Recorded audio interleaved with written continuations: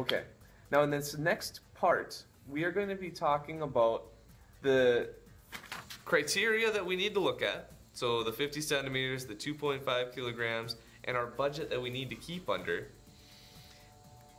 As well as our constraints, things that we're gonna be limited by, and work on our design.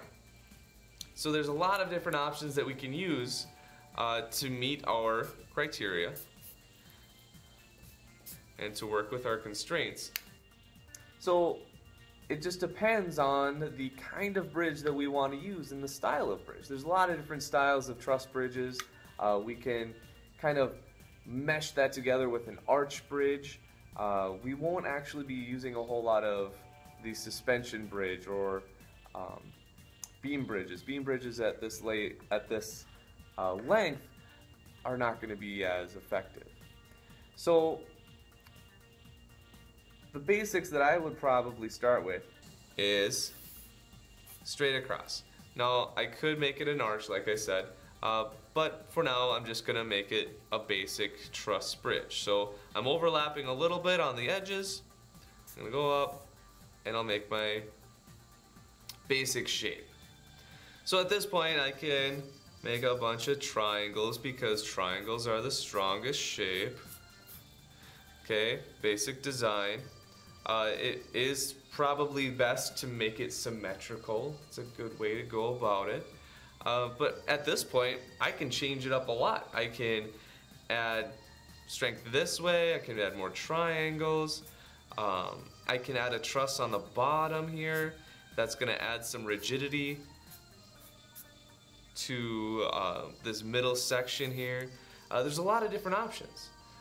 Once you come up with a design that you think is structurally the best, and maybe even run it through a simulator online and see where those members are going to need to be strengthened, like on the edges here or maybe in the middle, where those ones are most likely to fail, you can decide which design you want and move on to the next step, which is putting on a graph paper and making a blueprint. Now with this blueprint, we're gonna take some graph paper and depending on how long it is, we're gonna be using 3 pieces of graph paper since we will be doing the one that is 50 centimeters long. That's the one that we'll be using for our criteria. Now it's best to line up the graph paper as best you can so that the lines are as straight as possible. Then we take a piece of tape and put them together. Now the reason I'm doing this and not just scaling it down is that I'm going to use this blueprint later on to just lay my toothpicks on there. First I'll lay down some wax paper over this. Wax paper you can see through, but the glue, once it dries, will just peel right off of it. Whereas if I lay it straight on my blueprint, put some glue on it, whatever, it'll ruin my blueprint and I won't be able to use it anymore. So this is going to help us save our blueprint,